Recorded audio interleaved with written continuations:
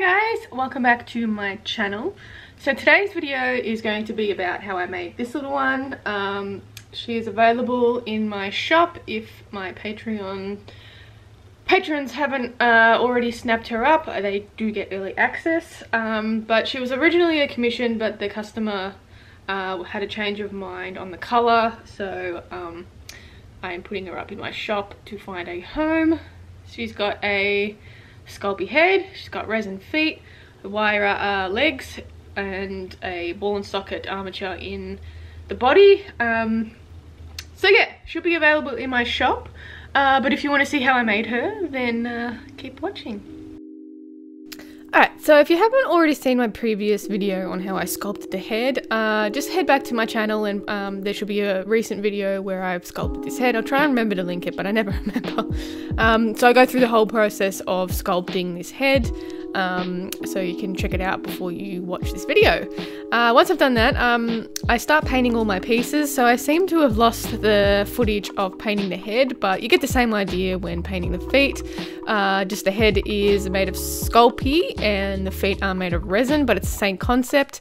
I use a primer to prime all of the pieces that I want to paint, and then once that's dry, I go ahead and paint all of the pieces. With the feet, you don't have to be too careful if you're covering it with faux fur, so I tend to be a bit more messy and quick with my painting on the feet because it's all going to be covered in fur anyway, so there's no need to waste that extra time in making it look all pretty. But for the paint that I use, it's a water-based acrylic paint by the brand Chromacryl, but you can find any sort of acrylic paint in your local craft store or online, and just test it out on your resin and polymer clay pieces before you apply it to your final pieces and see how they react. I've never had a problem with acrylic paints, but it's always good to do some testing before painting anything. Next is cutting out the faux fur. So this faux fur is pretty long, it's got a long pile on it, and I'm just sort of modifying a body that I have already. It's a Tasmanian tiger body, I think it was, and I just modified the body a little bit to suit a chihuahua. So I'm just drawing out all of the patterns that I'm going to cut out on the backing of my faux fur. So basically what I did was trace around and, well, sort of modify one side of the body, and then I'll cut that out, and then I'll trace around that cut out body shape and create a second body shape. I also cut out the underbelly, so all up there's three sides of the body. So you can see I'm cutting out that first side, and then I'll flip it over and draw the second side of the body just so it's the same shape as the first side, and when I pin it together and sew it up, it all meets and is symmetrical.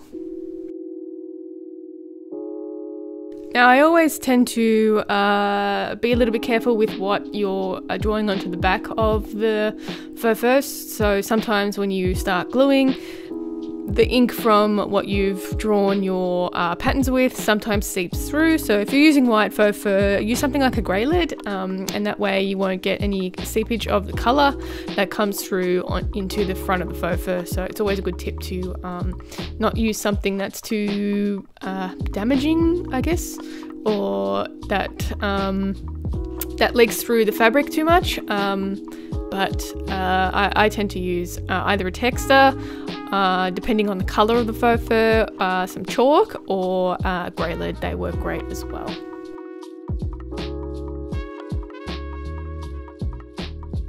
Right, so a little look at the faux fur that I'll be using. You can see the patches of different colouring you can get in this fabric. So it's got a different coloured sort of underbelly. You can see the colouring at the back here, and also on the tips. It's got like a black tips, but just keep in mind when you're trimming this faux fur that you'll get patches instead of a solid colour. So it's always good to see what the underpile of the faux fur looks like before you use it, just in case you don't like what it looks like when you trim it. So this process, I'm cutting out all the rest of the body. So I'm using a small pair of sharp scissors to cut the backing. I prefer to use the scissors. It's a lot easier to control and a lot easier to stop yourself from cutting the pile, because then it cuts all of the detail and the length off. So yeah, I'm just cutting out the extra side and the underbelly, and then once that's done, this is going to be sewn up in a sewing machine. In this process, I have a couple of different processes that I do, but for this one I will be sewing it up in a sewing machine. So once everything's cut out, I can start pinning all of the pieces together. So first of all, I like to clean up all of the edges, so basically getting all of the loose fibers off, and that happens when you obviously cut the backing. The fibers don't have anything to stick to then. It's only a small section of it that comes off, which would ordinarily be covered by the seam anyway, and then I just toss it in the bin or something. You can also use it as stuffing. It works great as well. I haven't really done it, but I mean, what's the difference between stuffing and faux fur pile? So yes, once that's done, I pin it all together. It goes first side together, and then I can sew up around the seam lines. I usually leave the back end open, the head and the legs, so I can flip it the right way around.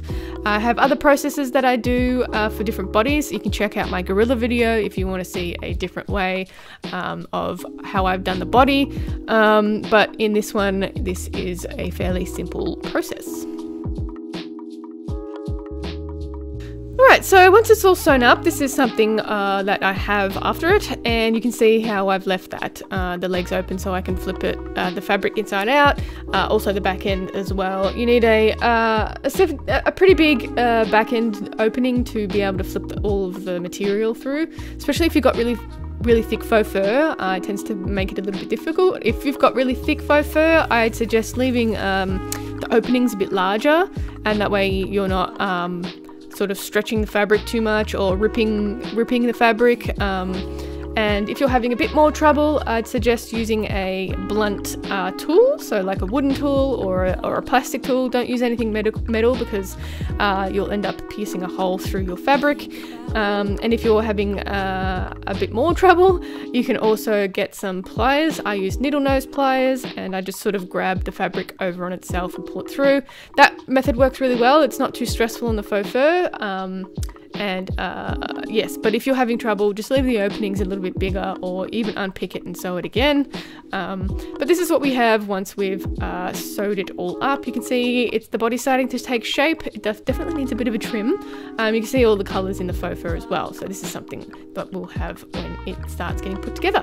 So the armature is made of a ball and socket spine with wire legs. And usually do that sometimes whether the legs are thinner or I want them thinner. The ball and socket armature tends to be a bit thicker, so I usually opt for a ball and socket spine so I can get that support for the head, and then I move on to wire armature for the legs, especially if the feet are small as well. You want to have something that's a bit smaller, and the wire holds up pretty well when it has that support from the wire armature, up from the ball and socket armature. It holds up pretty well. So once that's all put in and put together, I can start sewing everything up. So I'm using a ladder stitch to close all of my loose ends, and then once that's all sewed up, I use a tacky fabric glue to attach all of the faux fur to the either resin or polymer clay pieces. Sometimes glue can have a strange reaction with those two. I've never had it, so also again, test. And if you have any problems, try something else. I know some glue I've had has reacted strangely with the polymer clay, where it's made the polymer clay soft, so it's always good to test out some things before you actually do it on a final piece.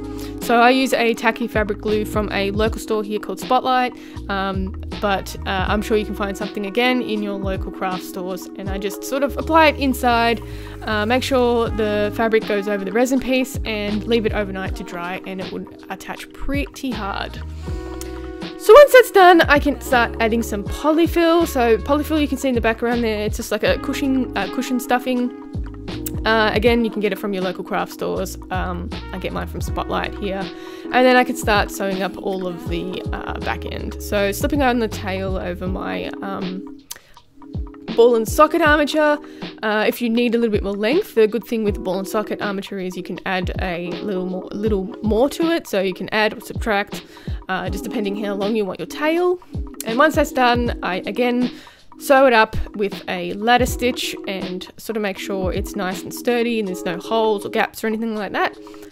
Get yourself a good quality thread. It really helps. It makes a difference. You don't want a thread that's easily broken. So I use Gutermann thread. It's really great quality. I've never had a problem with it. I mean, you can snap it if you pull it too much. It is only a thin piece of thread, but I find their quality really it outshines any other thread that I have tried myself. So yeah, thread is always a good, important thing to get good quality pieces. And then again, once it's all sewn up, the last thing I do really is attach those two back legs to the resin pieces, and then usually leave everything to dry properly overnight again, just to make sure everything's adhered and sturdy. And if there's anything that I need to re-glue, I'll do the whole process over again. So once that's all done, I can start attaching some faux fur to the face. Once that's done, again, I start cleaning everything up and redoing all of the painted pieces, because sometimes the faux fur gets a little trapped on it and it sort of loses a bit of detail. So I go ahead and just remove anything that needs to be removed or is stuck in the wrong place or needs to be gone, and then I go ahead and repaint everything that needs to be repainted. And you'll see, as soon as you start adding little details, the dolls really come to life and their personality really comes out. I know when I first started doing that, and I applied some faux fur onto a kangaroo doll and it sort of lost all of its character, but then adding a little bit of shading really brought it out and changed its personality. So have a play around with different colouring and different shadows and markings or anything like that on your dolls. You'll be surprised how much different characteristics you can achieve from that. Alright, so that is it for today, guys. If you want to purchase this doll, you can probably find her in my shop if my patrons haven't already snapped her up. Thanks to my patrons for supporting me, I really do appreciate it. If you want to join, the link is in the description. You get a whole heap of different perks and tutorials. You can also check me out on Instagram and Facebook at Creatures of Nat, and also my store at creaturesofnat.com. Thanks for watching, and I will catch you in the next one. Bye!